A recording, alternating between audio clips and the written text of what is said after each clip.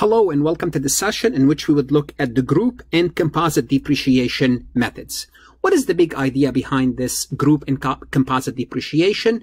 Well, the idea is rather than tracking each individual asset individually for depreciation, we're going to create a group or a composite rate to depreciate the whole group all at once. The main purpose for this is to reduce record keeping costs. So rather than keeping track of each individual asset, you might have many of these assets that are similar, of similar life, and they could be dissimilar. What you will do is you will group them all together. So it's easier reducing record keeping cost.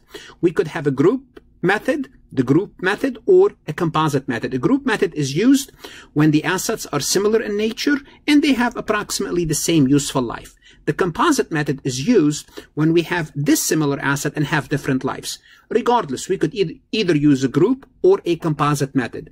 For both methods, you simply will find an average and you depreciate the average depreciation rate, and you will depreciate based on that average. The best way to look to examine this is to take a look at an example and see how it works.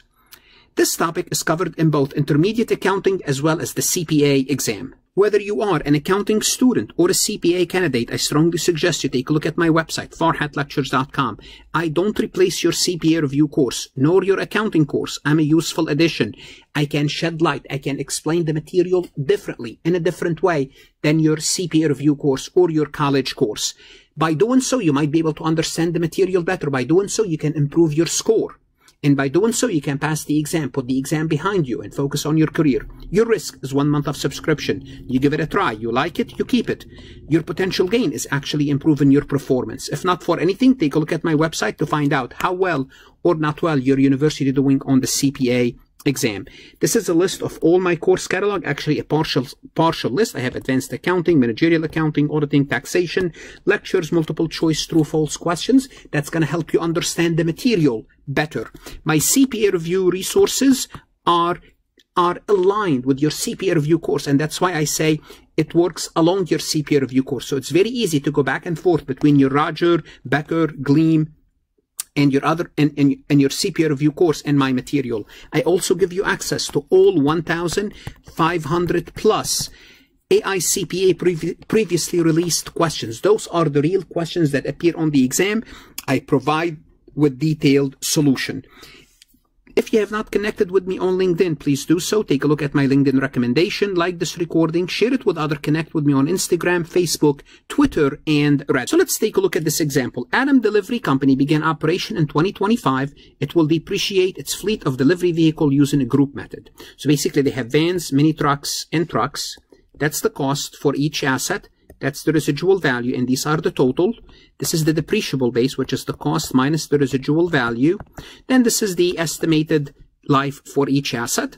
Then we'll have the depreciation using the straight line, basically the depreciable base divided by the life, which is using the straight line. And this is what we come up with as depreciation per year. Now what we will do is this. We're going to find the group depreciation rate by taking the depreciation amount divided by the cost. And our group depreciation rate is 15.85. So this is basically the rate that we're going to be depreciating this group on, 15.85. Then we can also find what's called the composite life or the average service life, which is by taking the depreciable base divided by 61,800. It means it's going to take us approximately 5 years, 5.12 rounding, 5.12 years to depreciate this group, all the assets in this group. Now, once we compute the group depreciation rate and the average service life, usually the company stick with them.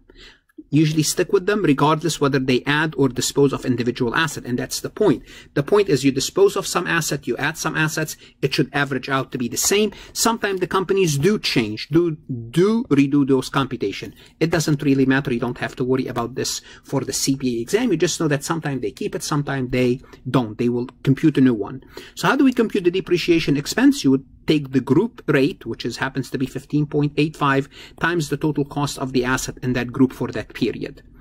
Also, there is no gain and loss recorded when a group or composite asset is retired or sold. Simply put, when we sell an asset, since we are not keeping track of each asset individually, how do we know? We can't know whether we have a gain or a loss because we're not keeping track of that individual asset. Therefore, what we do is we bury the gain and the loss in accumulated depreciation. And the best way to illustrate this is to take a look at an example.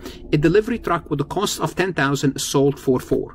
That's all what we have in the year 2027. We don't know what was the loss, what was the gain, because we don't know accumulated depreciation.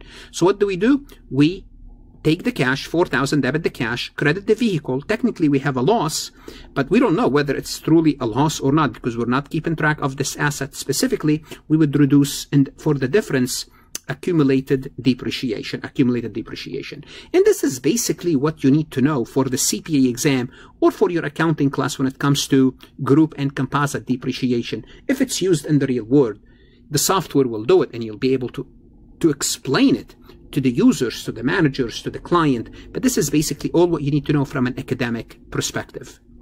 At the end of this recording, I'm going to remind you whether you are an accounting student or a CPA candidate, I don't replace your CPA review course. Use me as a supplement. I provide you additional resources, multiple choice, true, false, previously AI, CPA questions. Invest for a month. See if it's helping you. If it does, great. If it's not, you can cancel. That's your risk. The CPA exam is worth it. Study hard. Good luck. Invest in yourself. And most importantly, stay safe.